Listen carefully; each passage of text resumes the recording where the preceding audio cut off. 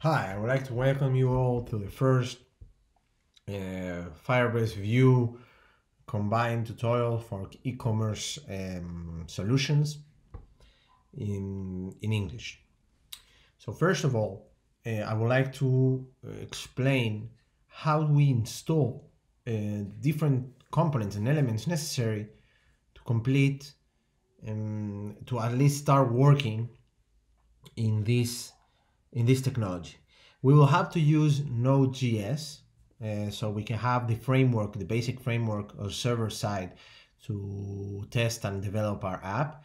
We will also install the Vue CLI framework. We will also use the Visual Code app for as an IDE for development. You can use any other editor if you want, and we will also use in the future, not in this tutorial, but in a future tutorial, we will also use, I will explain how to install the Firebase tools, okay? Because eventually Firebase, as it's a very interesting app that, framework that allow us to store or have a hosting side in a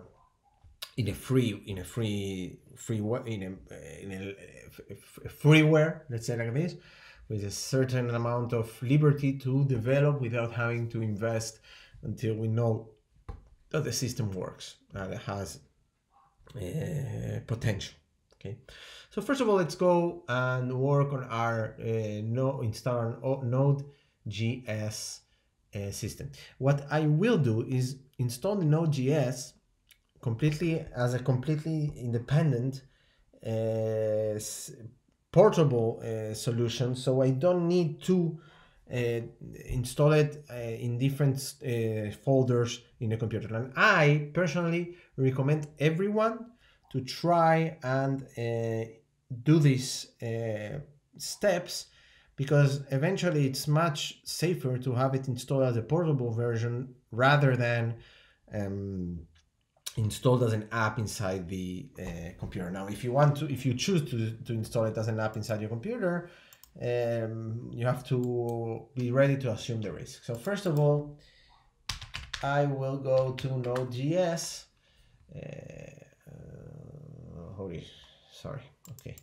Here, and we will see that we have different solutions, in my case for Mac OS, to download. I will go to other downloads. We always have to choose the recommended LTS because it's the most stable version of Node.js. Okay, we'll go to other options. We go to Mac OS installer. If I download the Mac OS installer, it will download the installing let's say the executable file to install it automatically. But I'm not interested in that. I want to download the binary representation. Okay, I will download the binary representation. I will double click, and it will expand it, as you can see here, up here, as a folder. Okay, we will use that folder. We will move it toward the place we want it to be positions. Okay. What I will do, I created my own developer dev folder, so I will move this folder here. You can put it wherever you want, and I will name it Node.js. Okay, it's very important because in the future, if for some reason your Node.js get corrupted, the only thing you have to do is extract this again, overwrite this folder, and it works perfectly fine. Okay, you don't have to do anything else.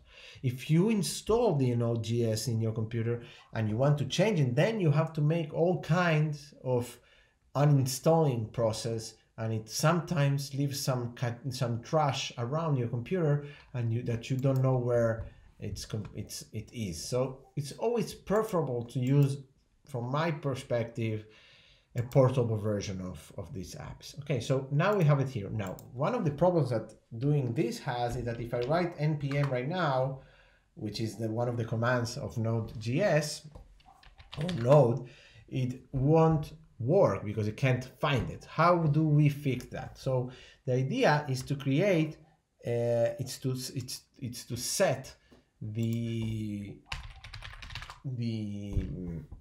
folder to the path, to the global path of the computer. So the computer, the terminal everywhere knows how to find that operators.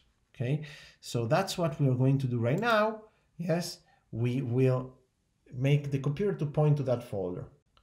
So what we will do is edit the file responsible, yes, for defining the environmental variables of our computer. Again, if you don't want to do all this, you can always execute the installer. You can try it. In theory, it shouldn't make any serious problems, but it's preferable not to do to choose this way because it's much safer.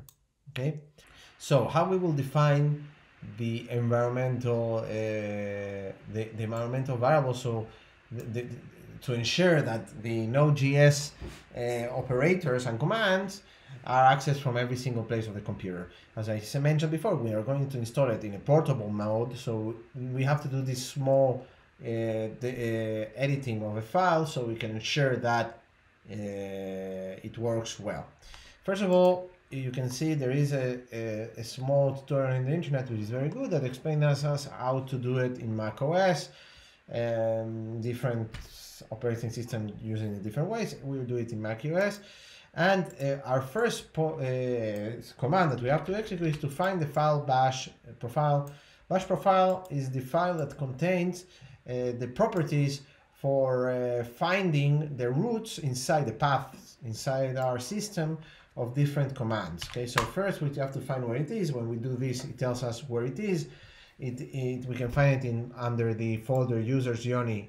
In this case, it's Johnny. In your case, it should be the name of your user, which is eventually, I think, right here, where I'm right here. Okay. If you want to go there, you can put CD and put this first part like this, and it will take you to that place. Well, it's not really in that way. It's generally it's here. Okay, great. So we go first, we do CD and we go to this position, and then we do this nano point in the name of the file so we can edit it. Okay. As you can see, I already have it set. We have to put this phrase here that it also show us here. Export path equals to the path that you want to add, and we shouldn't forget ever this part here, because if we forget this section here, it will deconfigure all the computer and you will mess it up. So it's important that you don't forget this position here. Okay. Once we have this set, we tap Control O to save the changes. We tap Control X to exit, and from now on npm should work. It should show us something like this. And with this, we're already finally finished installing the Node.js, and we're ready to install the Vue CLI option.